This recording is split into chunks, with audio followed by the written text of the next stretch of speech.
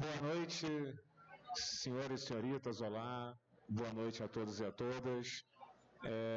Com imenso prazer que eu gostaria de dar as boas-vindas à 16ª Semana da Imagem na Comunicação.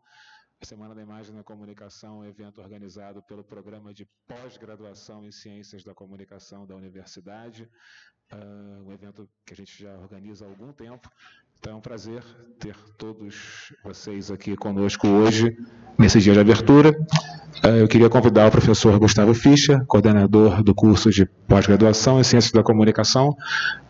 Gustavo, por favor. Boa noite a todos e a todas, sejam todos muito bem-vindos à 16ª Semana da Imagem na Comunicação. Essa é uma iniciativa do programa de pós-graduação aqui na área da comunicação da Unicinos. Essa iniciativa já tem um bom tempo, começou muito antes, inclusive, do próprio programa existir aqui na universidade, e tem uma relação direta com o trabalho que é feito como um todo, tanto na graduação quanto na pós, esse interesse que a gente tem hoje de pesquisar a questão da imagem sob todos os seus aspectos relacionados à nossa vivência. Aqui para o programa, uma das questões mais importantes da Semana da Imagem é poder compartilhar com os alunos de graduação aqui da Escola da Indústria Criativa.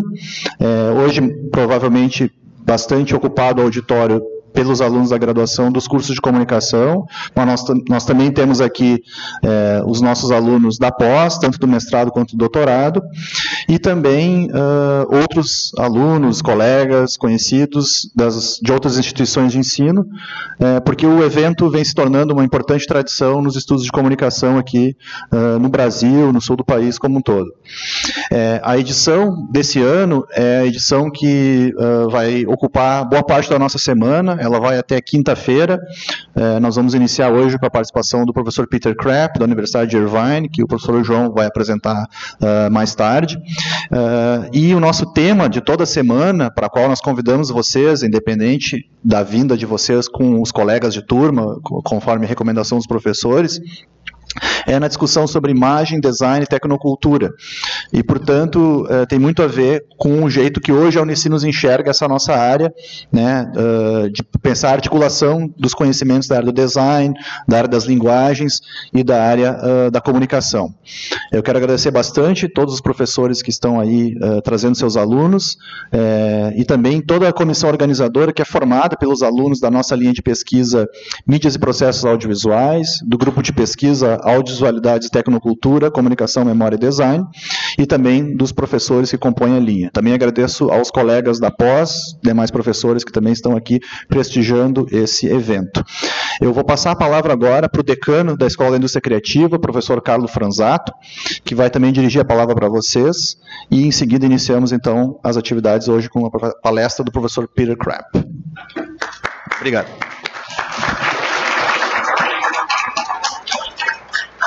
Caras professoras, caros professores, queridas alunas e queridos alunos, estou muito feliz, é uma honra participar deste evento, deste importante evento, mais um evento organizado pelo programa de pós-graduação em Ciências da Comunicação.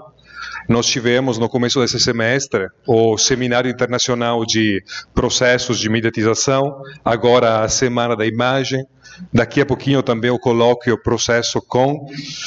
É efetivamente um programa de pós-graduação especialmente produtivo e devo realmente agradecer a todos vocês porque estes momentos nos proporcionam a possibilidade de abrir os olhos sobre os processos midiáticos, e também, de alguma forma, nos orientam nos cenários tecnoculturais contemporâneos. A Unicinos tem um especial interesse em entender como se direcionar justamente nesta nova perspectivas tecnocientíficas e tecnoculturais. Então, obrigado pelo serviço que vocês fazem para a universidade.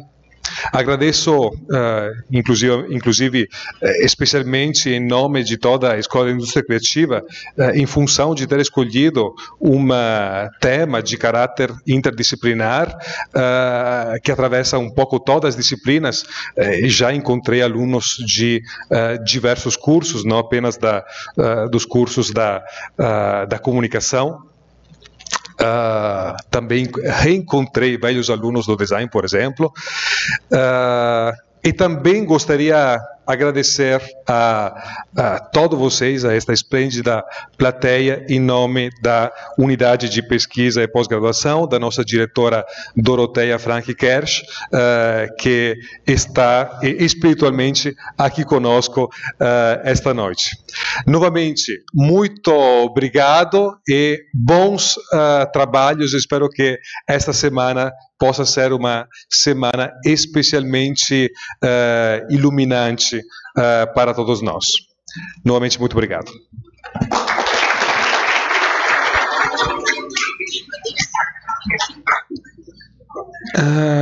Então tá, sem mais delongas, então eu queria chamar os nossos convidados. Queria que vocês recebessem o professor Peter Krapp, por favor. Peter, could you come here, please, to join us?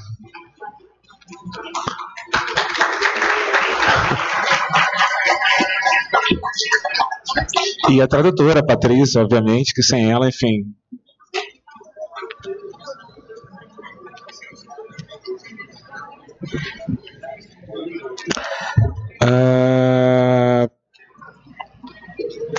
Então eu vou apresentar rapidamente o Peter e dar alguns informes sobre o evento em si, para que a gente possa começar assim o mais rápido possível. Como já foi dito aqui em algum outro momento, o Peter é professor da Universidade da Califórnia, em Irvine, e ele é professor e coordenador do Departamento de Cinema e Mídias, de Media and Film Studies, como se fala em inglês, na universidade. O Peter é doutor em literatura comparada pela Universidade da Califórnia em Santa Bárbara, e antes de estar em Irvine, ele lecionou em Minnesota, lecionou no Bard College, e já foi, além disso, professor convidado em outras instituições, além da Unicinos, na África do Sul, na Alemanha, em Taiwan e nos Estados Unidos também. O Peter escreveu 2 livros, que são 2 livros muito bacanas, enfim. O primeiro deles se chama Déjà Vu, a tradução é alguma coisa como Aberrações da Memória Cultural, de 2004, e o segundo é um livro que se chama Noise Channels, em português, alguma coisa como Canais de Ruído, o Glitch e o Erro na Cultura Digital, que é um livro de 2011. São 2 livros muito bacanas, enfim, 2 livros importantes para o trabalho que a gente tem feito aqui no programa de pós-graduação, enfim, 2 livros que passam por autores que são muito importantes para nós, e para a gente é um prazer imenso, assim, estar recebendo o Peter essa semana. Ele também está dando um curso na pós-graduação, enfim, é uma visita muito bacana, enfim, uma coisa que não acontece todo dia e que a gente já agradeceu, mas queria ter mais uma vez a oportunidade de agradecer publicamente para ele pelo tempo, energia, de vir de tão longe para estar aqui com a gente. O evento de hoje está sendo transmitido via streaming, além também de estar repercutindo nas redes sociais, no Facebook, no Twitter.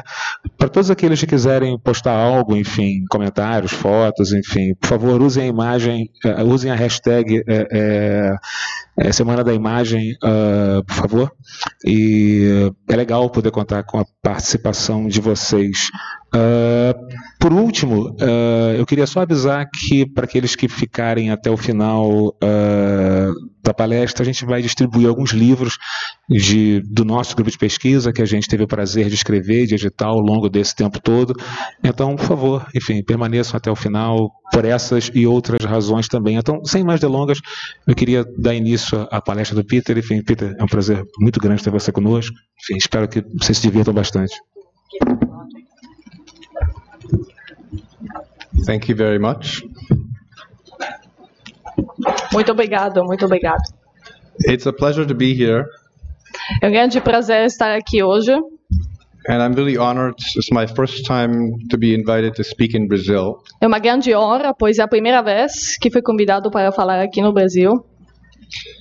And I'm hoping that despite the technical duplication that we have with consecutive translation, we can communicate. E espero que, embora essa duplicação técnica que temos aqui hoje, por causa da tradução, que consigamos nos comunicarmos bem, entendermos bem. I'm going to be talking for probably a little more than an hour. Provavelmente a minha palestra vai durar em torno de 1 hora, pouco mais, talvez. And I've been asked to talk about glitch.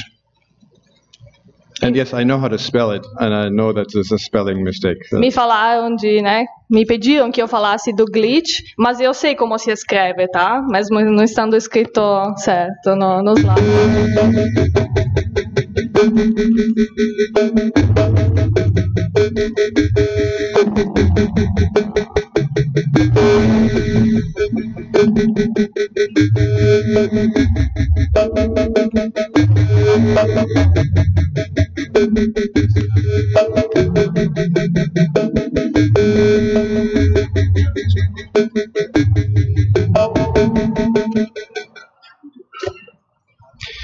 Digital culture taps reservoirs of creative expression under the conditions of networked computing, despite an apparent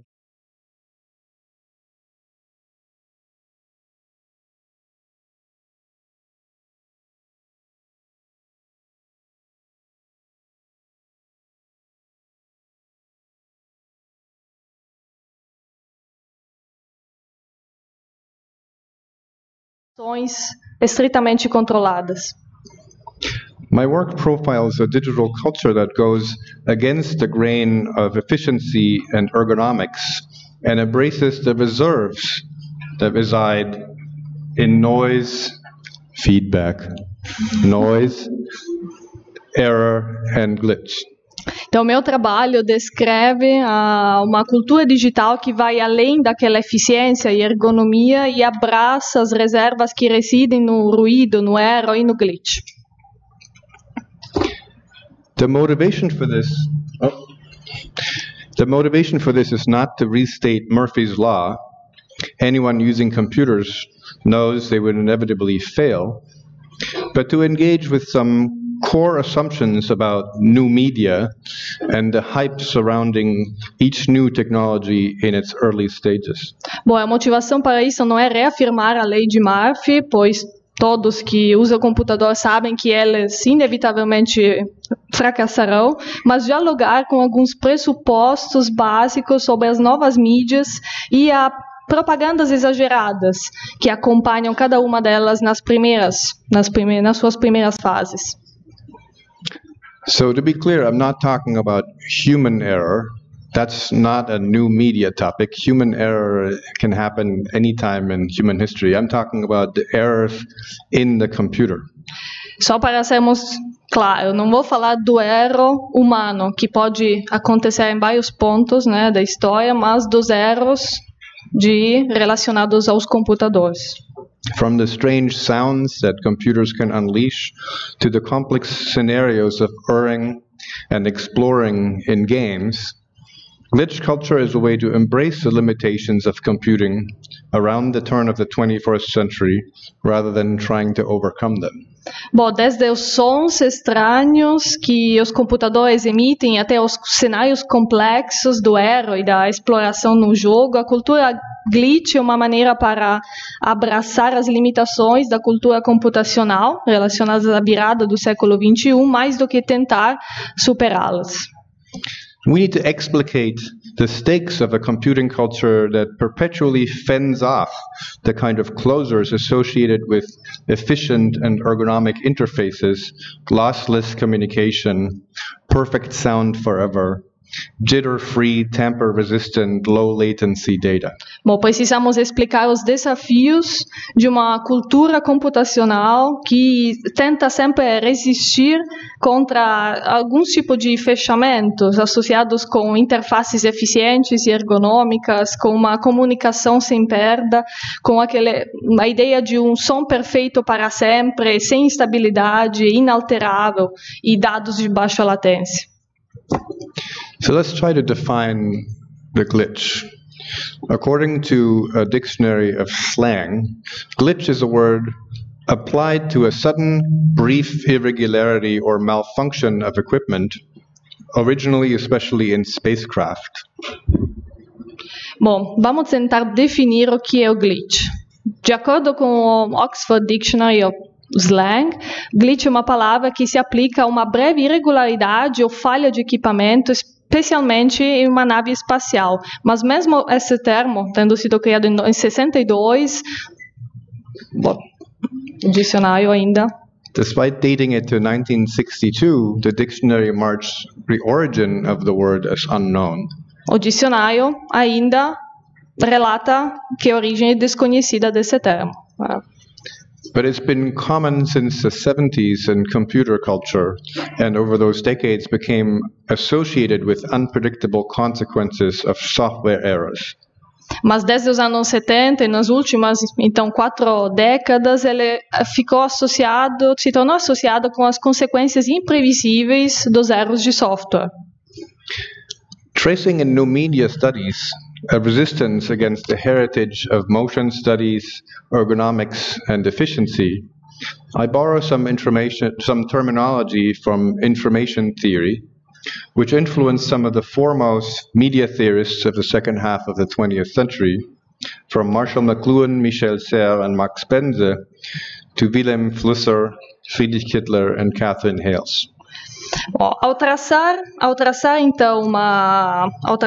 nessas uma resistência na cultura das novas mídias contra a herança dos estudos do movimento, da ergonomia e da eficiência, eu pego emprestado da teoria da informação uma terminologia que influenciou alguns dos teóricos das mídias mais renomados da segunda metade do século XX, desde McLuhan até Serres, Max Benz, Flusser, Kittler e Catherine Hales.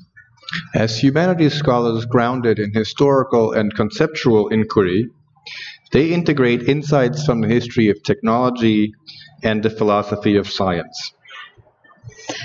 Enquanto teóricos, baseados em uma investigação teórica e conceptual, eles integram insights da história da tecnologia e da filosofia da ciência.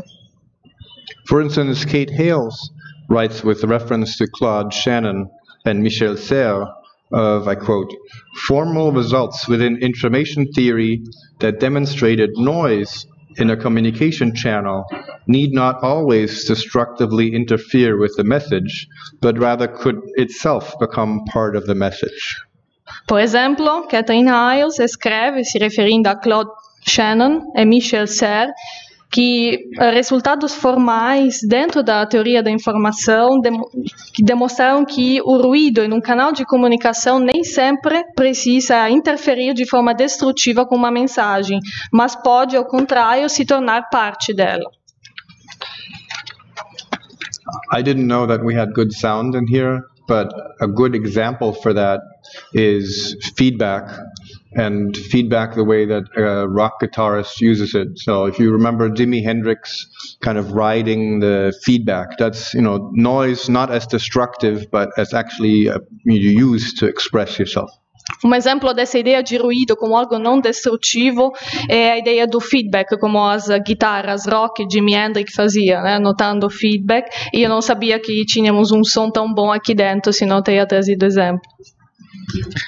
In information theory, which is developed out of cybernetics, every message presupposes the unpredictable mutability of its physical channel, whether it's air or electricity.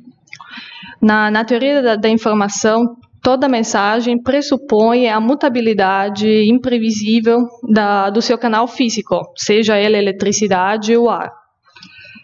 This variability allows that channel to carry information by dint of signal modulation. E essa variabilidade permite ao canal de transportar informação por meio de modulação de sinal. So in cybernetics, people discovered computing, biology, and other systems have in common that, predicated on an inventory of signs, a communications process has a finite duration, t, and a bandwidth, b, which means that although it appears to us as a continuous signal, you can transmit it as a finite sequence of discrete values. Então, falando, né, na área da cibernética, o que a área da computação e da biologia tem em comum é que, com base num inventário de signo, o processo da comunicação tem uma duração finita, t, e uma largura de banda, b. E isso significa que, embora possa chegar até o receptor como um sinal contínuo, ele pode ser transmitido como uma sequência finita de valores discretos. And this marks the transition from analog media to digital media. As Alan Turing put it for computer processing, I quote, "We might say that the clock enables us to introduce a discreteness into time, so that time for some purposes can be regarded as a succession of instants instead of a continuous flow." E isso, então, marca a passagem desde o analógico até o digital. E como Alan Turing falou para o processamento computacional, ele disse, citando, podemos dizer que o relógio nos permite introduzir certa discreção dentro do tempo. Então, o tempo, para algumas finalidades, pode ser considerado uma sucessão de instantes ao invés de um fluxo contínuo. So Alan Turing states that a digital machine must essentially deal with discrete objects. E ele afirma que uma máquina digital precisa lidar com objetos discretos. This defines digital transmission or storage of analog signals. E isso define a transmissão digital ou armazenamento de sinais analógicos. But even in the early days of cybernetics, as cybernetician Warren McCullough summarizes the discussion at the Macy conferences on cybernetics between 1941 and 1960, they realized, mas como se falava bem no início, né, dos estudos da cibernética, e o pioneiro da cibernética, Warren McCullough, falava, resumindo um pouco as discussões que foram conduzidas nas conferências de Macy sobre a cibernética de 41 a 60. Long quote. Analog devices showed tendencies for errors to appear in the least significant place, but were limited by precision of manufacture and could not be combined to secure additional places. Então, citação um pouco longa. Os dispositivos analógicos tinham a tendência a mostrar erros, mas numa estação menos significativa, e eram limitados pela precisão da fabricação, e não podiam ser combinados para fazer funcionar estações adicionais. Digital devices might show errors in any place, a limitation inherent in all positional nomenclatures, never required extreme accuracy, and could always be combined to secure another place at the same price per place as previously. Ao contrário, os dispositivos digitais mostravam erros em qualquer ponto, uma limitação inerente a todas as nomenclaturas posicionais, e nunca exigiam uma acurácia extrema, e podiam sempre ser combinados para fazer funcionar outro ponto, outra estação, com o mesmo preço como era feito anteriormente. When components are relays, the digital devices sharpen the signal at every repetition. Quando os componentes são relés, os dispositivos digitais aperfeiçoam o sinal a cada repetição. At the end of the quote.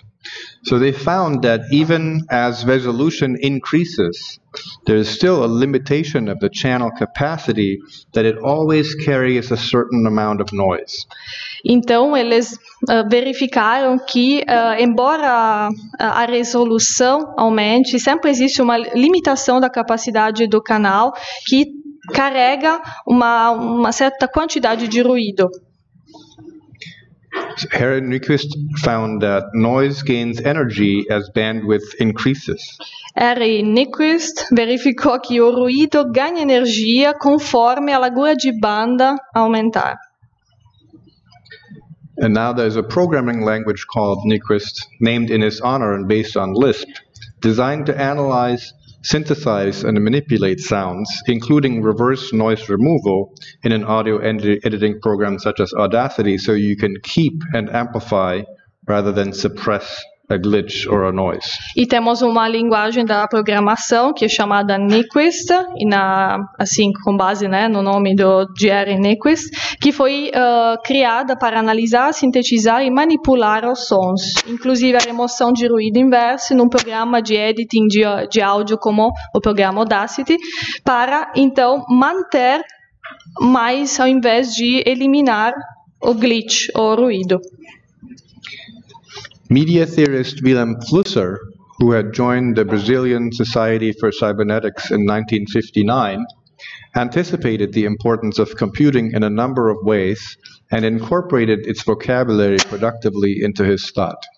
O teórico das mídias Willem Flusser, ele se tornou membro da Sociedade Brasileira de Cibernética em 59 e ele antecipou a importância da computação em uma série de maneiras, incorporou o seu vocabulário produtivamente dentro do seu pensamento. Flusser argued that media technologies functioned according to a specific program that precedes their affordances. E Flusser então afirmou que as tecnologias midiáticas funcionavam conforme um programa específico que anteciparia suas possibilidades.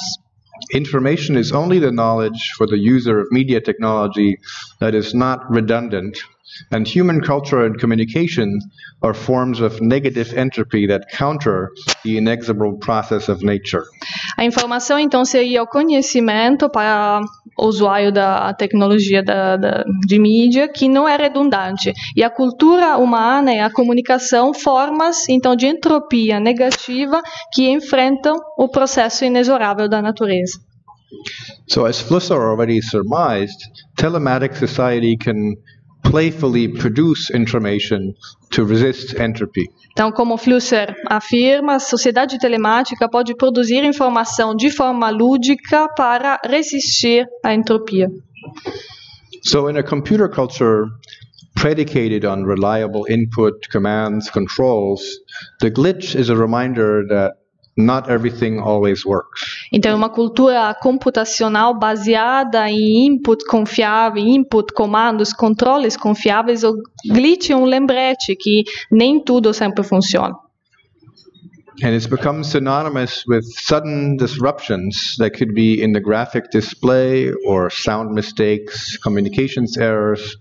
In a game, there could be failed collision detection, or the game is freezing or crashing, or other malfunctions that are often prompted by a particular input combination. E o glitch, então, seria sinônimo de interrupções improvisas, de erros de sons ou gráficos, erros de comunicação, de detecção de colisão, falha, do congelamento, né, de uma tela, do jogo ou de outras falhas, muitas vezes ocasionada por uma específica combinação de input. So following in the footsteps of Shannon and Flusser, this talk not only treats of signals, gestures, and sounds in certain mediated forms of creative expression, from film to TV and music and games, but it also aims to situate the glitch in the field of critical new media theory. Então, com base nessa trajetória, nesses teóricos que mencionei agora, essa fala não quer somente abordar a questão dos sinais, dos gestos e dos sons em formas imediatas de expressão criativa, desde o filme até a TV, a música e os jogos, mas tem o objetivo de situar o glitch no campo de uma teoria crítica das novas mídias. These days, we actually have a glitch culture. We can find glitch that people try to create on purpose in visual arts that's inspired by software or hardware failures. Hoje em dia temos uma cultura do glitch que é produzido, né, de propósito, por exemplo, nas artes visuais, inspirado por falhas de software ou hardware. or glitch electronica, music inspired by software failures or hardware failures. Ou, por exemplo, a eletrônica glitch, que é inspirada por falhas de softwares ou hardware.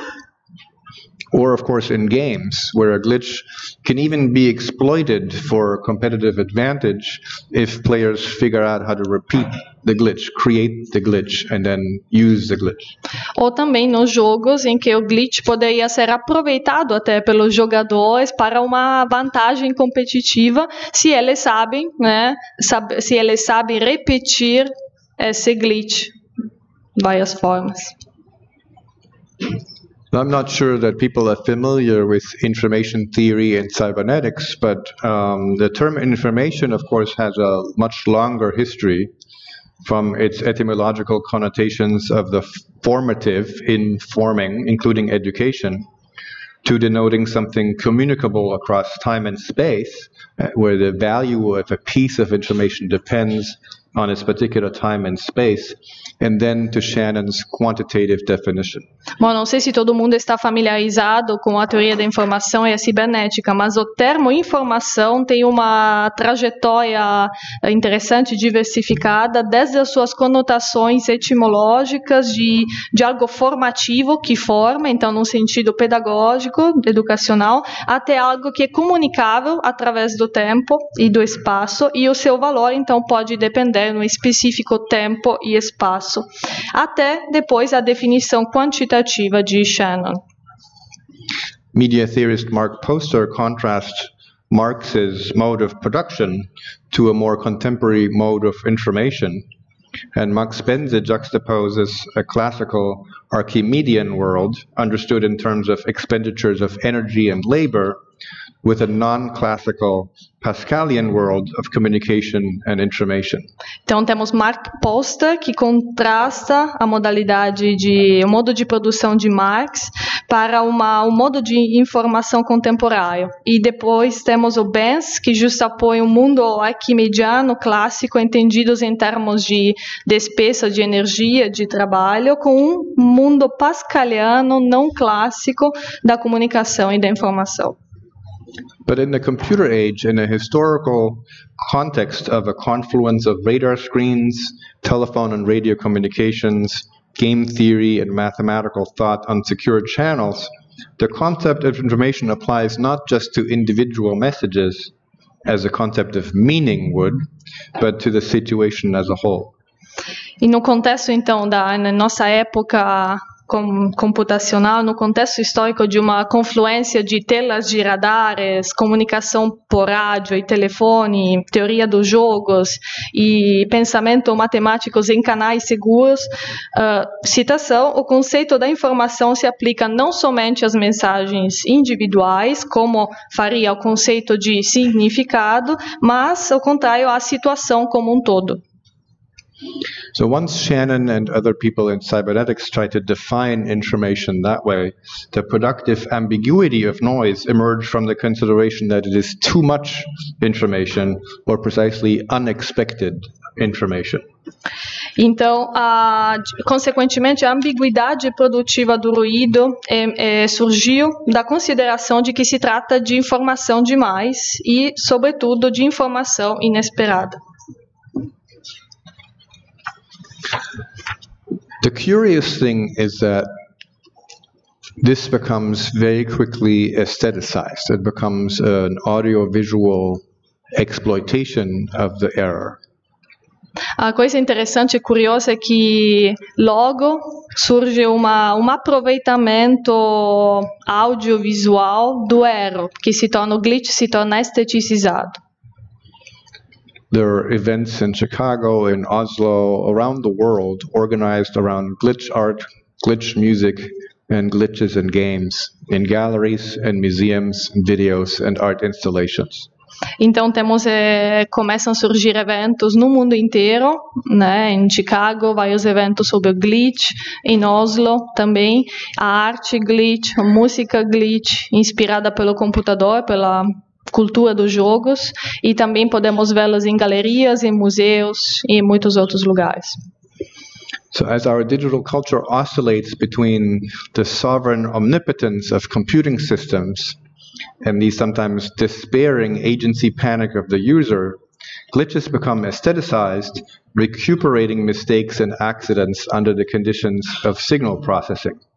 Então, conforme a nossa cultura digital oscilar entre a onipotência soberana de sistema de computação e também o pânico desesperador do usuário, os glitches se tornam estetizados, resgatando então os erros e os acidentes sob as condições de processamento de sinal.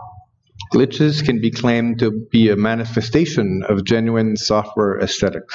Então, os glitches podem ser considerados uma manifestação da estética de software genuína. The productivity of distortion for media culture was formalized as a cybernetic insight, whereby noise functions as a negation of communication, and its valorization allows operational observations of communication systems. E a produtividade, então, da distorção para a cultura midiática foi formalizada como um insight cibernético, pelo qual as funções do ruído, enquanto negação da comunicação e a sua valorização, permite uma observação operacional dos sistemas de comunicação. And this is where we have to part ways with engineers like Shannon. Shannon says, research into the possibility of transmitting information with zero probability of error brings up the interest in codes with probability of error approaching zero, codes for which the probability is zero, and to investigate the highest possible rate of information. Então, esse entendimento levou depois a pesquisadores como Shannon, por exemplo, a olhar nessa possibilidade de transmitir informação com probabilidade zero de erro. E como Shannon afirma, poderia ser interessante considerar mais do que os códigos com probabilidade de erro próximos de zero, código pelos quais a probabilidade é zero, e investigar a taxa mais alta possível da transmissão. But that's because Shannon did not care about what kind of content would go through the channels. Mas isso porque Shannon não se importava muito de que tipo de conteúdo ia passar pelo canal. If we do pay attention to content, then we realize that aesthetic experience has long been the traditional refuge of chance and accident from their philosophical and theological exclusion. Mas se ao contrário a gente de fato se importar com o conteúdo transmitido no canal, nós damos conta de que a experiência estética foi, ao longo dos anos, o refúgio tradicional do acaso e do acidente, desde a sua exclusão filosófica e teológica. And art remains the refuge of chance and accident in the age of new media technologies, whether instantiated as deconstructed browser windows, reprogrammed games, or distorted sounds. E a arte, de fato, permanece sendo o refúgio do acaso e do acidente na época das novas tecnologias, sejam elas representadas por janela de browser desconstruídas, jogos reprogramados ou sons distorcidos. Here we encounter a shift in the historical understanding of creativity. Então aqui temos uma mudança no entendimento histórico da criatividade. Pre-modern thought had opposed sovereignty and powerlessness. A divine power creates, and the created do not have any choice about being constituted otherwise or not at all. Então, o pensamento pré-moderno, tinha oposto uma soberania e impotência. Tinha oposto soberania e impotência, Temos um poder divino que cria e os que são criados não têm a escolha, de ser constituídos de outra forma ou de não serem constituídos. Wishing it to be otherwise would have been blasphemous. E seria uma blasfêmia pensar de outra forma, ou desejar que fosse de outra forma. So in this rejection of contingency in pre-modern thought, accidents, errors are simply ascribed to things out of control, including illness and death, acts of nature, or bad luck.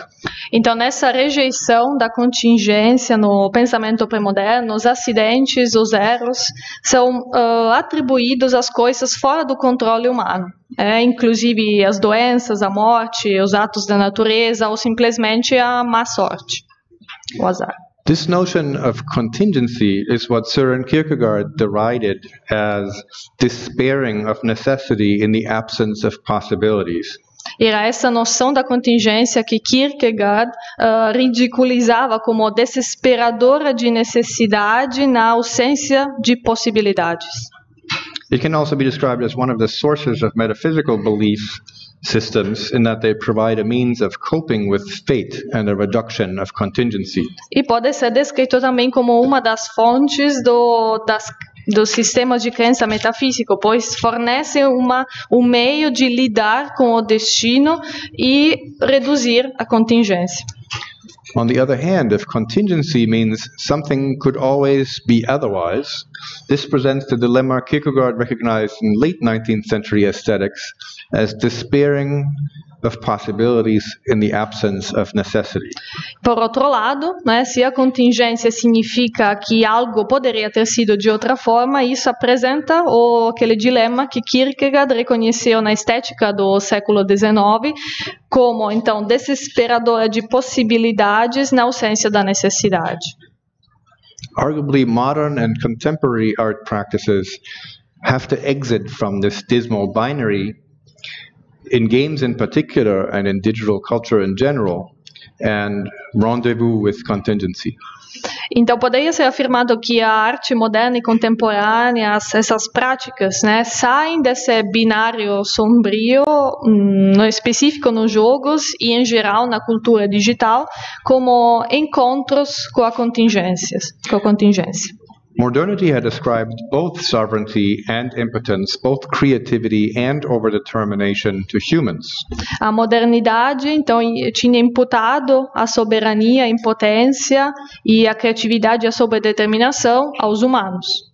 And now we find these ancient categories returning in new media technologies, where again it's not at all unusual to see placeless power ascribed to the media and the subject located in a powerless place.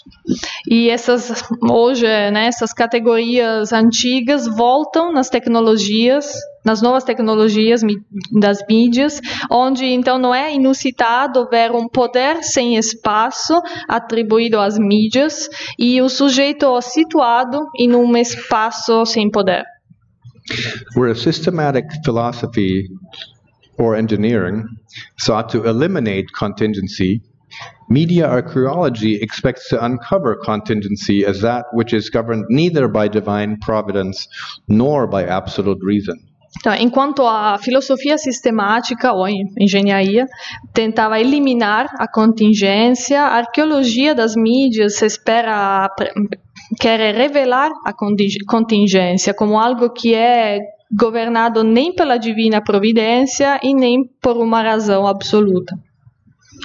So instead of emphasizing coherence, totality, and continuity, media studies must foreground accidents, breaks, conflicts, and discontinuities. Então, em vez de enfatizar a coerência, a estabilidade, a totalidade, os estudos midiáticos devem ressaltar os acidentes, as interrupções, as rupturas e as descontinuidades. This is a very theoretical discussion so far, so I'm going to give you an example. Bom, como é uma discussão um pouco teórica até agora, eu vou dar um exemplo para vocês. The earliest example of glitch video art, called digital TV dinner. O exemplo, digamos, mais antigo que temos de arte do glitch foi chamado de Digital TV Dinner. It's a piece generated in 1979 by playing a cartridge video game. Era então um clipe de 79 gerado por um videogame com cartuchos. Raul Zaritsky, Jamie Fenton, and Dickie Answorth were playing around with a Bally Astrocade console game to generate unusual patterns. Então tínhamos Zaritsky, Fenton e Answorth usando um console chamado Bally Astrocade para gerar padrões inusitados. It was a unique console, the Bally Astrocade, in that you could change game cartridges while the power is on. when pressing the reset button, you could take the cartridge out and induce certain memory dump pattern sequences.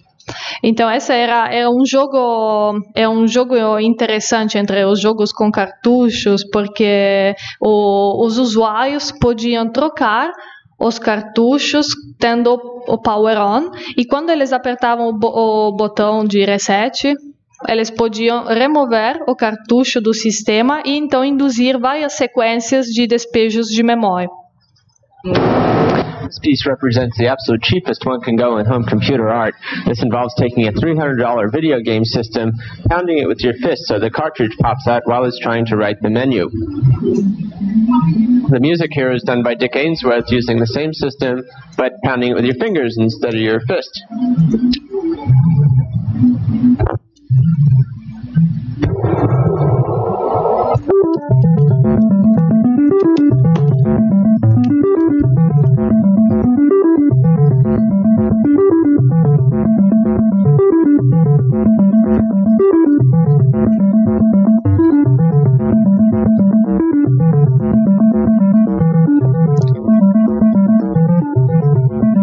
So in effect, digital TV dinner is a collection of these curious states of silicon epilepsy set to music that's also generated on the Bally astrocade.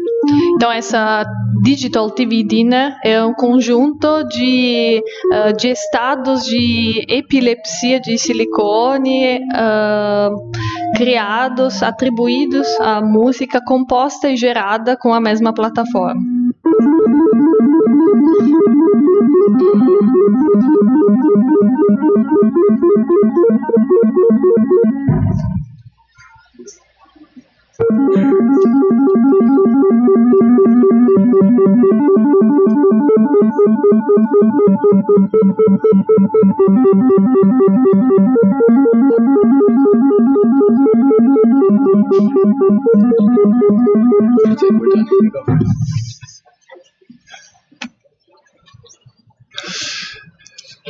This goes on longer, but I'm going to spare you. Esse continua, tá? Mas eu vou evitar que vocês se entediem continuando assistindo. A few other game examples for those of you who are in my class where I talk about games a lot. Bom, temos também exemplos relacionados a jogos. Nas minhas aulas eu falo muito de jogos, né, de videogames.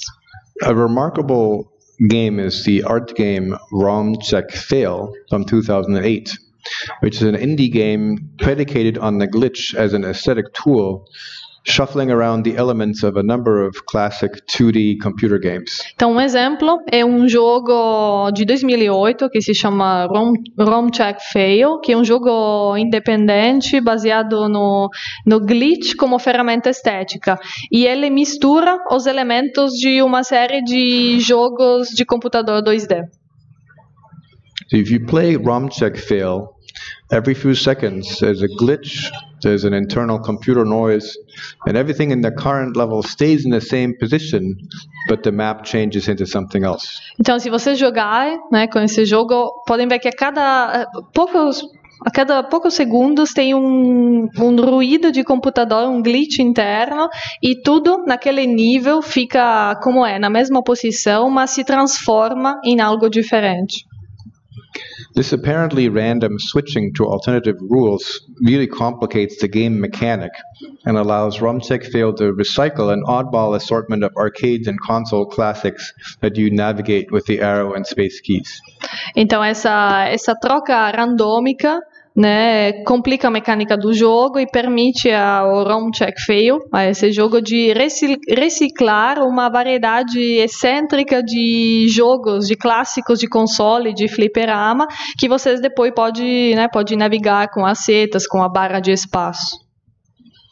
The point is, games provide room for error. That room is typically understood to be the construction of the user. Os jogos, então, fornecem espaço ao erro. E aquele espaço geralmente é entendido como a construção do usuário. To the extent that there's room for error, this playful sense for potential deviations and alterations is an essential part of games, it pivots on the opposite or absence of complete necessity. Então, na medida em que esse espaço para o erro, esse sentido lúdico para potenciais desvios e alterações é uma parte essencial dos jogos, ele se fundamenta no oposto, na ausência de necessidade. Whether conceived as choices, as rare constellation, or as mere accidents, in opening that space where something is possible otherwise, those crevices in the continuity of experiential space are revealing the folded-in dimensions of contingency, which include those of experience and of its description, very much in a non-causal and non-linear way, where the systems create themselves and take place in the descriptions currently given of them. Então, seja elas concebidas como escolhas ou como raras constelações ou acidentes, abrindo aquele espaço em que algo é possível de outra forma, aquelas fendas na continuidade do espaço experiencial revelam as várias dimensões das contingências, que incluíam aquelas da experiência, da sua descrição, e de uma forma não casual e não linear, em que, então, a autopoiese dos sistemas ocorre nas descrições que é dada para eles. One step further in that direction is the commercial release Mega Man 9 from 2008. Um passo adiante nessa direção é o lançamento comercial de Mega Man 9 de 2008. Which, just like RomCheck Fail, is a nostalgic retro exercise. Although developed for recent consoles, including the Nintendo Wii, it uses graphics and sounds that go back to the 8-bit era of the original Nintendo NES. Como o Check Rom Fail também é um exercício, digamos, nostálgico, e embora desenvolvido para consoles recentes, incluindo Nintendo Wii e Mega Man 9, ele usa gráficas e o som da época dos 8 bits do antigo Nintendo NES.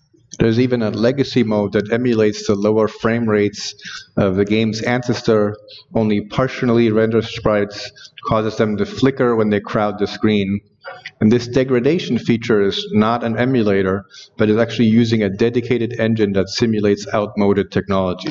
Então, esse modo de legado simula as taxas mais baixas de captura dos antigos, dos antepassados do jogo, e parcialmente criam sprites e eles piscam quando populam a tela.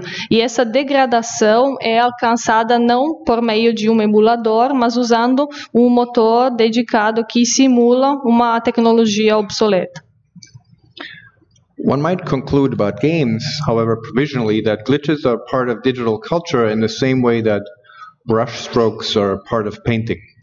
Bom, poderíamos então concluir, mesmo que temporariamente, que os glitches fazem parte da cultura digital da mesma forma em que as pinceladas fazem parte da pintura. Game developers might scoff at this. There's this little consolation to a user who just had a program crash or to a programmer trying to debug the system.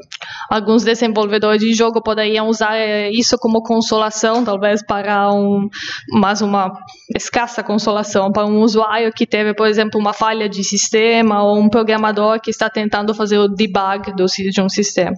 But it can be that crack that can widen onto new vistas and better mistakes. Mas pode ser aquela ruptura, aquela fenda que permite abrir novas visões e erros melhores.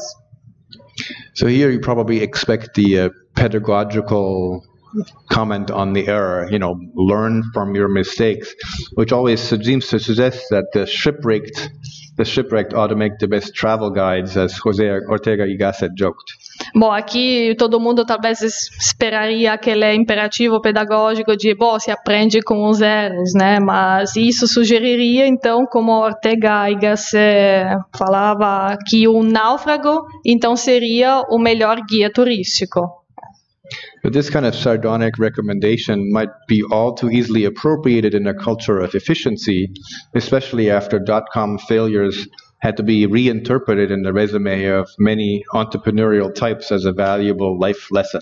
Bom, mas essa, digamos, recomendação poderia ser apropriada muito facilmente numa cultura da eficiência, sobretudo depois dos fracassos das empresas.com, que foram reinterpretados nos currículos de várias pessoas, de vários homens de negócios, como uma lição de vida importante. The fact is, glitches in games can halt gameplay, but in some cases they can lend an unforeseen advantage to players who know how to exploit the situation. Bom, então, nos jogos, os glitches podem, de fato, às vezes parar, né, o jogo em si, mas em alguns casos eles podem levar uma vantagem imprevista para os jogadores que sabem como aproveitar essa situação. And I'm sure you've seen people do that. I'm going to give you a slightly more complicated example, not just an example of somebody exploiting a glitch, but actually a second order exploitation on top of it. Eu vou dar um exemplo não muito simples, um pouco mais complexo, não simplesmente de alguém que sabe aproveitar o glitch, mas um exemplo, digamos, de segundo nível, um pouco mais complexo. There's a famous example of the Pokemon bad egg, an egg that keeps wanting to hatch with every step the player takes, or that hatches further bad egg. There's also the famous example of the missing no, where there's a certain sequence of actions in a Nintendo game since 1999 that results in a disruption of the game's graphic and potentially erases your game. Bom, um exemplo é aquele do assim chamado ovo podre do Pokémon, que é um ovo que quer eclodir a cada passo, né, que o jogador faz, mas o que de outra forma ele quer, né, fazer nascer outros ovos podres.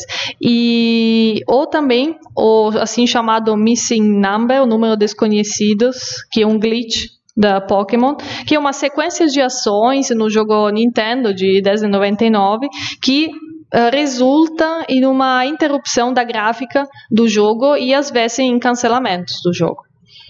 But despite Nintendo's warnings, several publications actually provided instruction on how to create that glitch. Mas, apesar das alertas, das reclamações da Nintendo, tem várias publicações que explicam de fato como criar esse glitch. The original Civilization game from 1991 had a glitch where you could build large numbers of cities close to each other so that their zones of influence overlapped, and then swamp opposing civilizations with lots of low-powered units. E falando de outro tipo de glitch, de um jogo de 91, de Sid Meier's Civilization, então é possível construir várias cidades, né, próximas uma da outra, com zonas de influência sobrepostas, e depois inundar as civilizações adversárias com uma série de unidades de baixa potência. The use of this strategy meant the game could easily be over very quickly, with the globe dominated by one culture by 400 BC. E o uso dessa estratégia significava que o jogo podia ser terminado imediatamente, facilmente, com o mundo sendo dominado por uma cultura só lá em 400 a.C. There are also more gruesome examples, like Halo, where players were able to make each other's avatars bleed when they're wounded or killed, and if you kept hitting them after they're killed, it can produce more purple-blue blood until the entire screen is full of blood, and the frame rate slows to a crawl as the Xbox tries to deal with all these extra layers of blood. Temos um exemplo um pouco mais sangrento de Halo 2001, em que quando se feriam, se assassinavam Covenants ou Jackals, mesmo depois que eles eram assassinados, os jogadores podiam continuar, se eles continuassem, né, batendo neles, cada vez mais sangue continuava saindo, até que daí aparecia um glitch no jogo, em que o sangue, né, não desaparecia, mas se aquele corpo, o jogador continuasse batendo nele, daí a tela continuava se enchendo de sangue, camada de sangue, até quase parar, né? Até que a Xbox conseguisse lidar com todas essas camadas de sangue. I'm not going to speculate on who found that glitch first, because you have to go to a cruel excess of alien bashing to accidentally discover this glitch. Não vou me deter muito sobre quem descobriu esse glitch, pois para chegar a esse ponto significa que alguém teve que ficar, né, batendo no corpo de um alienígena. Anyway, the point is there are now glitching websites that aggregate such discoveries in various games and actually advise you on how to recreate the situation that were originally discovered as accidents, but turn them into exploits. E de fato temos hoje em dia sites, né, de glitch que juntam várias descobertas realizadas em diferentes jogos e comunicam como recriar essas situações que foram descobertas originalmente por acaso, então transformando, né, essas exceções em vantagens, né? Deliberately inducing a glitch can be risky in live play, especially in competitive online situations, but it can also give you a competitive edge. E induzir um glitch de forma deliberada pode ser bem arriscado em um jogo ao vivo, sobretudo em situações, né, online competitivas, mas também pode dar uma vantagem para aqueles jogadores que sabem como fazer isso funcionar a seu favor. And this has long been true. In Metroid, a game from 1986, players could access unused map data that Nintendo never wanted them to see by getting stuck in a blue door and then walk through walls and access a secret world inside the game. E também isso aconteceu no jogo de 86 Metroid, em que alguns jogadores que conheciam um glitch específico podiam usar mapa que não era utilizado, né, da Nintendo, que não queria, né, que os jogadores conhecessem, ficando trancados em uma porta azul, e isso permitia, o uso desse glitch permitia que os jogadores pudessem caminhar pelas paredes e acessar mundos secretos dentro do jogo. Or the typical continuity error, where in a game like Wii Mario Kart or the PlayStation 3 version of Tom Clancy Rainbow Six Vegas or the anniversary edition of Lara Croft Tomb Raider, you can turn rapidly to catch a glimpse of what's on the other side of a wall just before the in-game camera adjusts and makes the wall reappear. So it's a glitch that allows you to see through walls. Depois temos ainda outro tipo de glitch em alguns jogos como o Wii Mario Kart, ou, enfim, a edição de 2007 da Lara Croft Tomb Raider, em que os jogadores podiam, né, se virar rapidamente para captar um vislumbre que estava, né, do outro lado de uma parede, antes que a câmera dentro do jogo conseguisse se ajustar a distância atrás do avatar. E esse glitch, então, permitia que a pessoa pudesse ver através da parede, através do muro. There's even a game called Glitch, the game. Existe também um jogo que se chama Glitch. But I'm going to show you the curious case of a 1980s Nintendo video game. It's a basketball game called Double Dribble, where there's a certain glitch that gives you an automatic free three-point goal.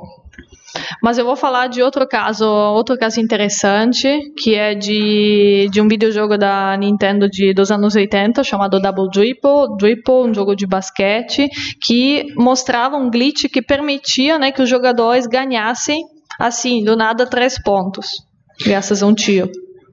Somebody uploaded that to YouTube. E daí alguém fez o upload disso no YouTube. And that video had been there since 2009, but recently The Fox TV show Family Guy discovered that clip, used it in their TV show, and then filed a Digital Millennium Copyright Act against the person who provided the clip to YouTube.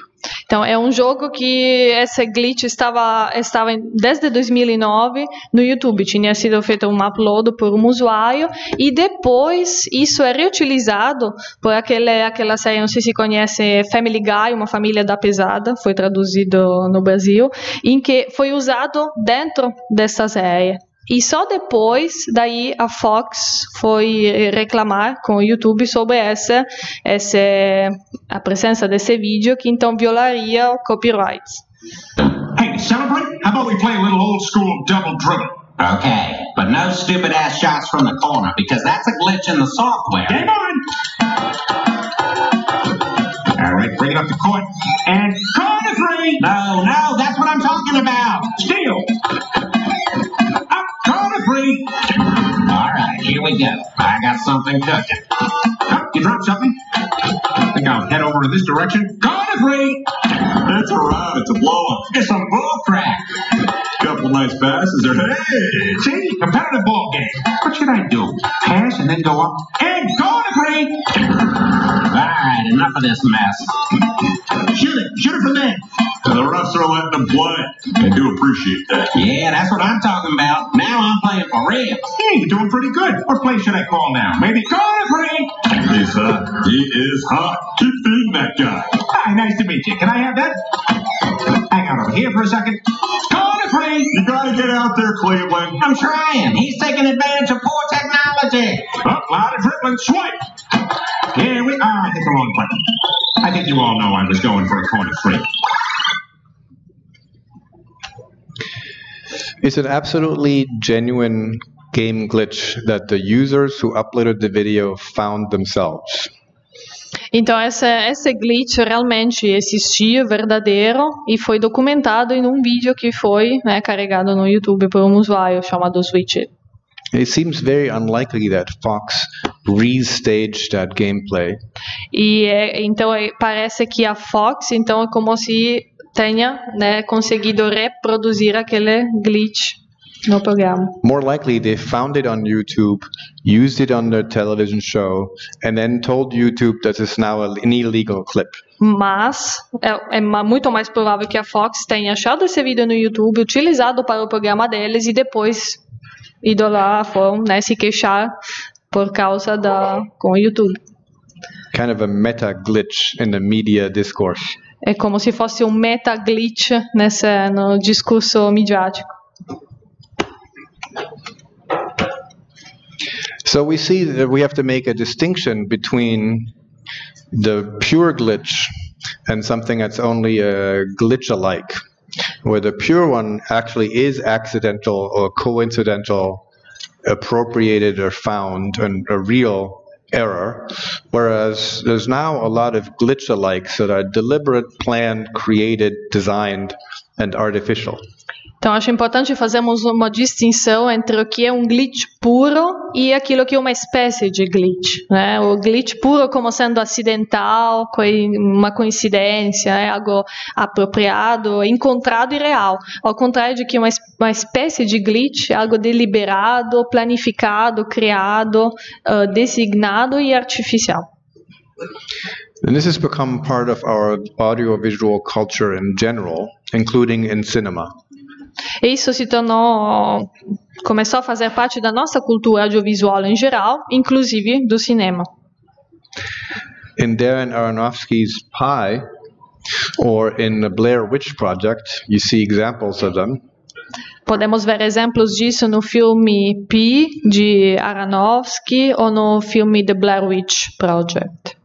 In Pi, it's a computer glitch, and in the Blair Witch Project, which I hope you know, it's handheld cameras, and there are flashes and flutters used at the end to intensify a sense of fear. Temos no The Blair Witch Project, temos uma câmera, não sei se vocês conhecem o filme, que é que alguém segura e tem flashes e algo que é utilizado no final do filme exatamente para intensificar esse sentido de medo, de perigo. There's the example of Armageddon, where glitch-alikes are used to distort the in-film communication video screens by interference. E depois temos o filme Armageddon, em que temos espécies de glitch usados para distorcer a comunicação entre diferentes telas.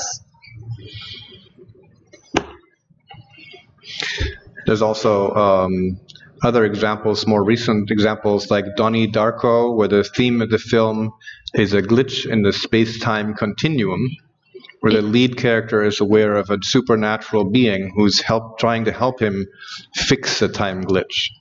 Temos exemplos mais recentes, como Donnie Darko, em 2001, né, o tema principal do filme é glitch nesse no continuum espaço-tempo. E temos a personagem principal que sabe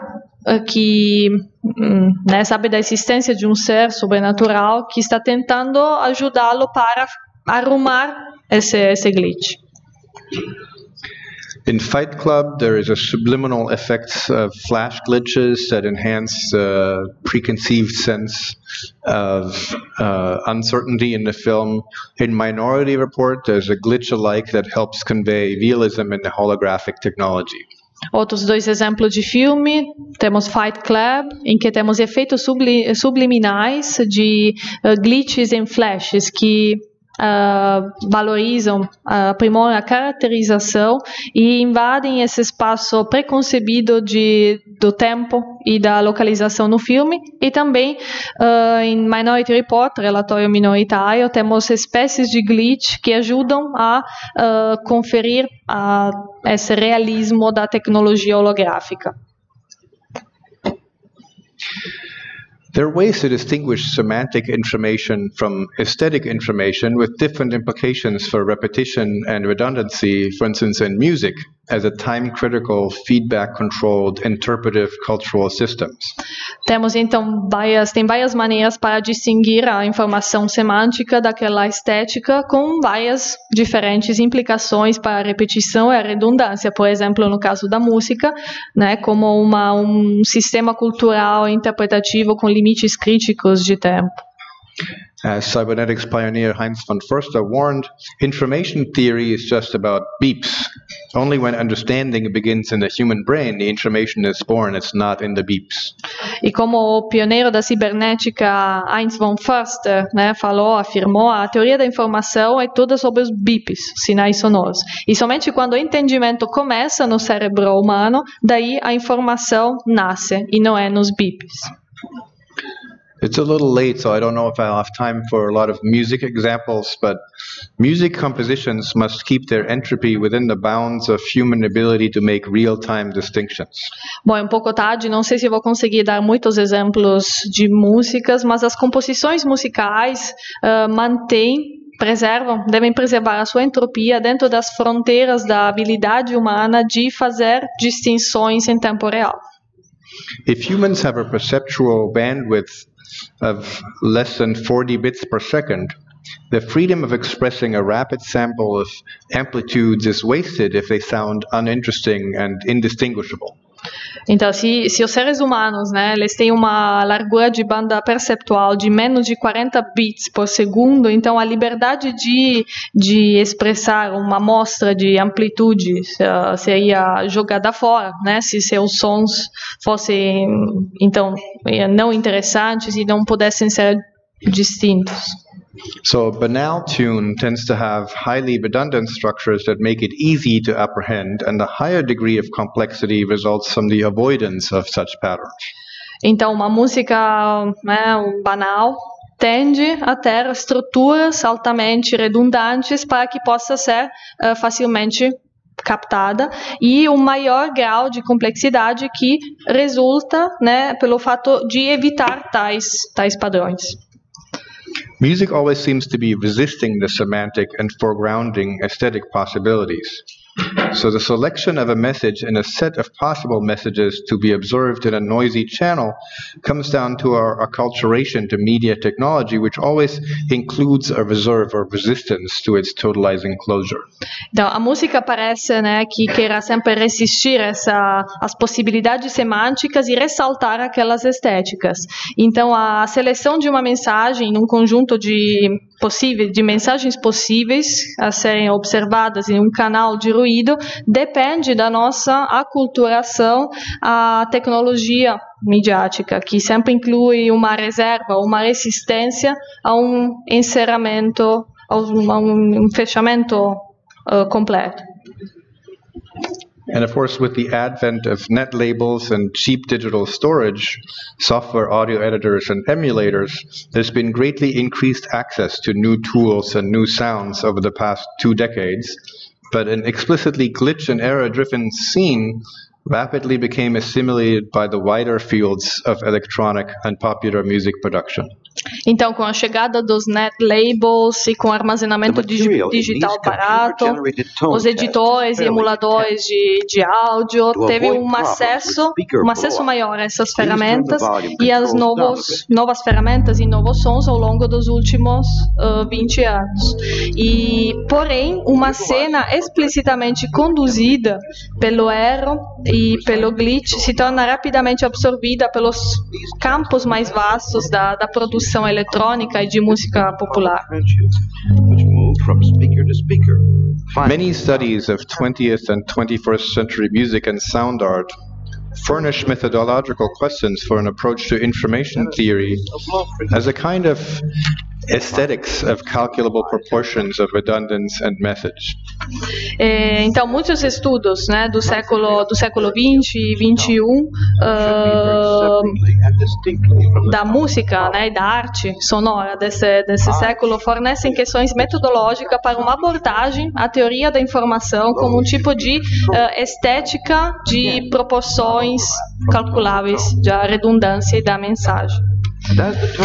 So if you cast an analysis of sonic raw data in terms of encoding, channel capacity, transmission, information rate, the error is the aura. Just as hip-hop records samples scratched vinyl to lend an aura of authenticity, the click, the glitch create a kind of anti-aura, lending a pearl finish to failure.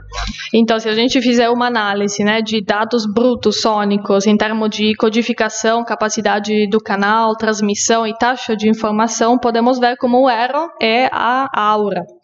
Assim como a música hip-hop reproduz discos de vinil como se fossem, né, riscados, né, para atribuir uma aura de autenticidade, da mesma forma um clique cria um tipo de anti-aura, né, conferindo um acabamento refinado ao fracasso. These clicks and glitches come to undermine the tightly controlled layered loops of electronica. But of course, in a recursive system where differentiation between data and programs are obsolete, this comes as no surprise that there even should be a glitch plugin for audio software that chops up audio files and applies a variety of effects. Então, os cliques e os glitches prejudicam esses circuitos controlados e em camadas da eletrônica, né? Mas, obviamente, num sistema recursivo em que essa diferenciação entre os dados e os programas são obsoletas, não é uma surpresa que tenha um plugin de glitch para um software áudio que corta os arquivos áudio e aplica uma série de efeitos. Christian Markley erases the boundaries between sound artist and DJ with collages and performances that exploit the materiality of vinyl records, foregrounding skips, pops, hiss, and other surface noise. Temos o Christian Markley que, digamos, elimina essa fronteira entre o que é um artista de som e o que é um DJ, pois ele faz colagens e performances que aproveitam a materialidade dos discos de vinis e ressaltando estouros, chiados, pulos e outros ruídos de superfície. More recently, Ralph Noon's glitchy and scratchy video installation took this concept up, allowing users to spin 2 records via a touchscreen. E temos mais recentemente a obra que se chama Glitch and Scratch, de Ralph Nunn, que pegou esse conceito e o transformou em uma instalação em que os usuários podem girar os discos por meio de uma tela touch. The turntables with vinyl record on either side of the screen follow in the spin direction and variable speed of the respective virtual record. Então temos placas giratórias com discos de vinil nos dois lados da tela, que acompanham essa direção da giratória e a velocidade do disco virtual correspondente. The turntables on either side of the screen will follow the spin direction and variable speed of the respective virtual record. Pressing the left or right button in front of the screen, as shown here, will repeat the most recent scratching pattern of the respective record.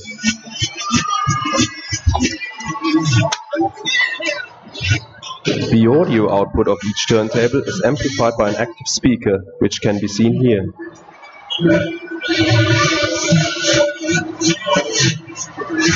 Due to the technical limitations of the touchscreen, which essentially replaces a common mouse controller, only one record can be moved at a time. However, as shown previously, by spinning one record on the screen while simultaneously pressing the repeat button of the other record, the sound of both vinyls can be mixed. Pressing the left or right button at the front of the screen repeats the most recent scratching pattern of the respective record.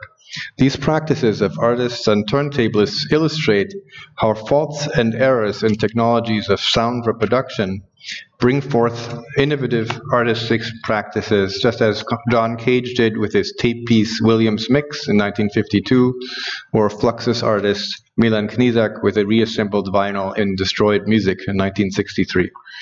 Então, apertando o botão, né, de direita ou de esquerda na frente da tela, isso fazia com que podiam ser repetidos esses padrões arranhados do disco respectivo, né? E essas práticas, então, desses artistas, que em inglês são chamados turntablists, né, dessas placas giratórias, ilustram, então, como as falhas e os erros nas tecnologias da reprodução do som traz práticas artísticas inovadoras, como John Cage fez também com a sua Williams Mix de 52, o artista Milan Knizak com, em 63, o seu disco remontado em Destroyed Music.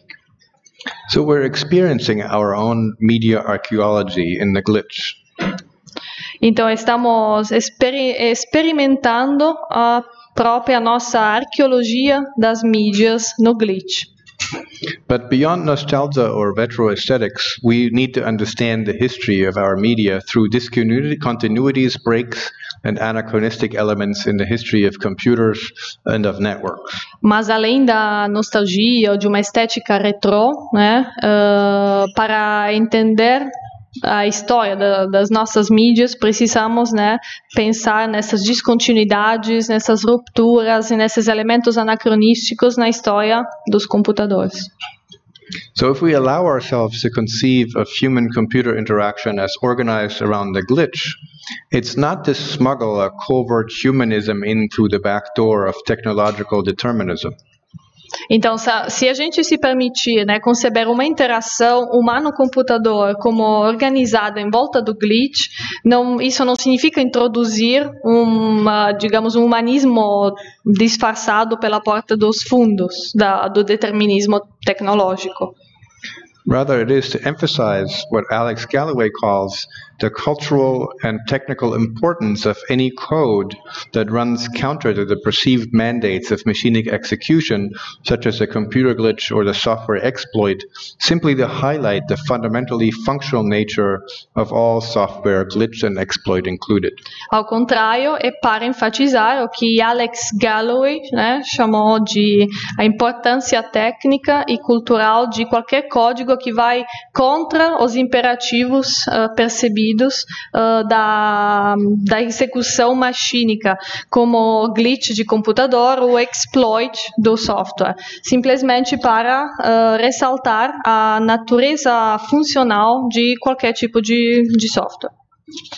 Theoretical concepts and empirical insights from information theory still ripple across disciplines, modifying Claude Shannon's and Norbert Wiener's seminal approaches to what a transmitted signal is and how it is encoded and decoded. Então, conceitos teóricos e insights empíricos da teoria da informação se propagam nas várias disciplinas, modificando as abordagens seminais de Shannon e de Wiener sobre o que é um sinal transmitido e como é codificado e decodificado. Shannon sought to make the class of inputs as large as feasible while increasing the probability of correctly receiving them, which led to a search for suitable channels and for input with a low probability of error. Então, Shannon tentou tornar essa classe de inputs o quão vasta possível, enquanto aumentava a probabilidade de recebê-los corretamente, o que conduzia a uma busca de canais apropriados e ao input com uma baixa probabilidade de erro. Wiener's model assumes unencoded random input and a noisy channel and focuses on optimizing a decoder that produces an estimate of some property of the input to cope with the inevitable noise. O modelo de Wiener pressupõe um input randômico não codificado e um canal de ruído e foca na otimização de um decodificador que produz uma estimativa de alguma propriedade do input para lidar com o ruído inevitável. I don't invoke Shannon or Wiener in order to turn us into a cybernetics lab. But I think to summarize the story of glitchy computer-mediated communication, we should remind ourselves that in 1968, computing pioneers Licklider and Taylor could still assert that men will be able to communicate more effectively through a machine than face-to-face. Então, quando eu falo de Shannon, Wiener, não é para a gente se tornar especialistas da cibernética, mas para resumir essa história da comunicação mediada por computador e essa história glitch, né, de falhas, deveríamos nos lembrar que em 68 os pioneiros da computação Licklider e Taylor afirmaram que os homens serão capazes de se comunicar mais eficazmente através de uma máquina do que face a face. But to conclude, I want to remind you that this essay from 50 years ago ends with the prediction that, quote, soon unemployment will disappear from the face of the earth forever, for consider the magnitude of the task of adapting the network software to all the new generations of computers, coming closer and closer upon the heels of their predecessors until the entire population of the world is caught up in an infinite crescendo of online interactive debugging. Então, na verdade, esse trabalho deles de 50 anos atrás terminou também com uma previsão ambivalente, ou seja, a citação, o desemprego desapareceria para sempre da face da Terra, pois basta imaginar a magnitude da tarefa de adaptar as redes de software para todas as novas gerações de computador, aproximando e seguindo de perto as gerações anteriores, até que a população do mundo inteiro se encontre em um debug interativo e online, progressivo e infinito. So as they knew 50 years ago, the error remains the future. Thank you very much. Então, como se sabia 50 anos atrás, o erro permanece o futuro. Obrigado.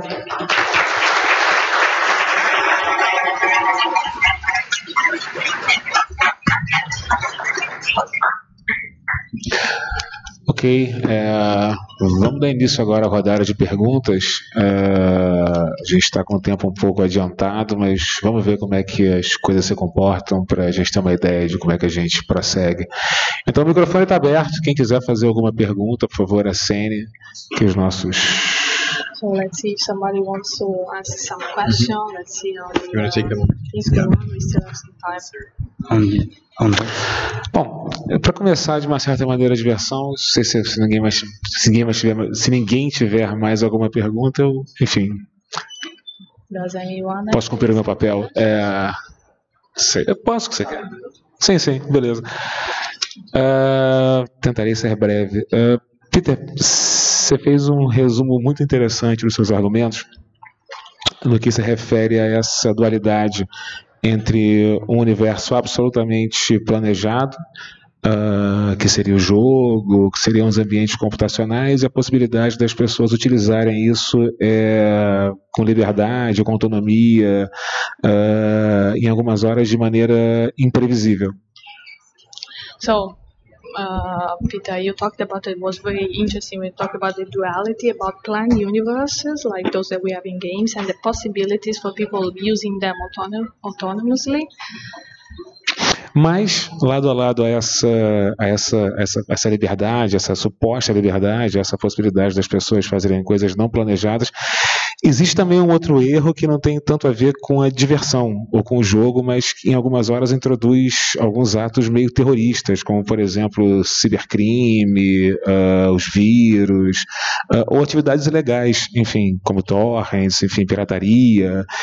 Tem um outro tipo de erro em jogo aí, tem mais alguma coisa não prevista no que se refere àquilo que as pessoas poderiam fazer, em que algumas horas é vista como uma coisa muito negativa ou como um problema. Enfim, se o erro dentro do jogo pode ser uma coisa divertida, o erro que se refere ao sujeito que espalha vírus por aí, ou que produz pirataria, poderia não ser tão interessante assim. Você podia comentar um pouco em relação a essa dualidade? So, like to see concerning this supposed freedom, right? We have an error that concerns amusement in games, but we have even other kind of serious errors that could be like very important problems like terrorist attacks and cybercrime and illegal activities. And then, so is there another kind of not like unforeseen error that might become problematic concerning like the subject that spreads around viruses and really create problems? So the difference between these two kinds of...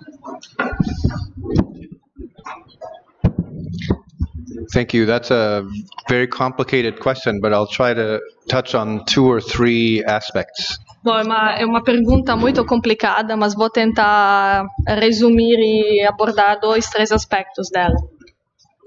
Because if you invoke cyberterrorism, we might have to first decide whether something like that actually exists. Pois se você invocar o ciberterrorismo, deveríamos pensar se de fato existe algo assim. Or whether maybe it is an exaggerated way to talk about trying to draw attention to certain causes to something online that is not necessarily terrorism. Ou se seria uma maneira talvez exagerada de prestar atenção, de fazer que a atenção vá para algumas práticas online que não seriam bem definíveis como terrorismo. But in the mode of a demonstration or a disruption to cause an error in a computer system, defacing a website, blocking it, which is called terrorism if it disrupts online commerce.